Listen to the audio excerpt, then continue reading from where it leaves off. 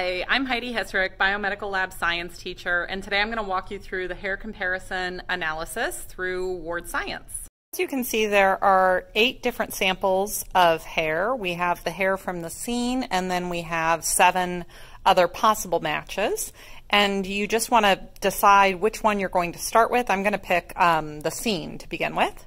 We're starting with the scene sample on the 4X, so we're going to need to get this sample into focus. And I'm just using a little adapter so that my phone can video off my microscope.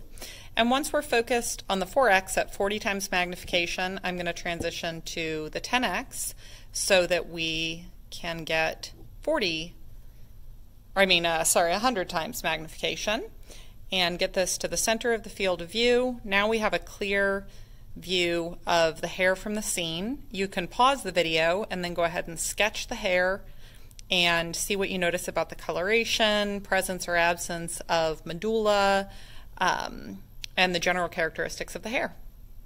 The next slide that we're checking out is Freckles, and Freckles is actually a dog, and this is what the hair looks like under the 4X, and then if we take it up to the 10X, here is what the hair looks like, and I'll shift the focus a little bit, decide when it's at a good spot for you to see the characteristics, and then you can go ahead and pause the video and sketch the hair of Freckles the dog.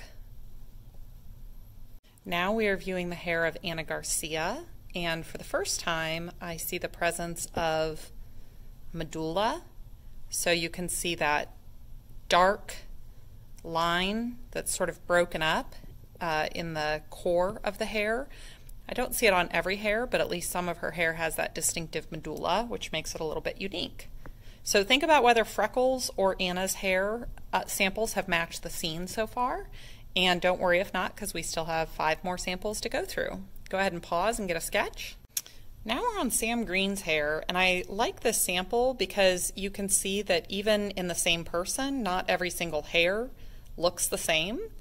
And so you can note that when you are recording your data for Sam. If I were to just look at this very colorless looking hair with the dark medulla, it looks much different from the browner hairs near it. Could that be some kind of contamination of the sample? Which of these is the real hair? Because they do look pretty different. Or does this particular person just have a variety of different hairs, maybe some highlights or something? So I would draw both of these and make note of the differences in the characteristics of Sam's hair. It's a little hard to get the darker one in focus under the 10X, so I'll go back to the 4X, and now we can, it still doesn't want to quite focus.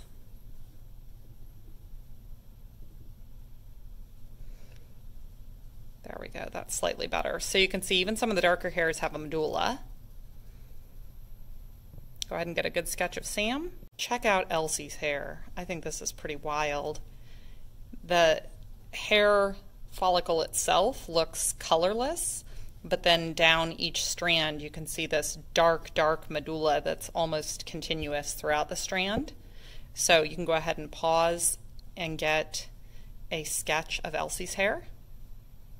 Here's Eric, and I notice with Eric we see a lot of consistency in the 5 different hair strands, in the coloration and the lack of medulla in any of the strands. Pause and sketch.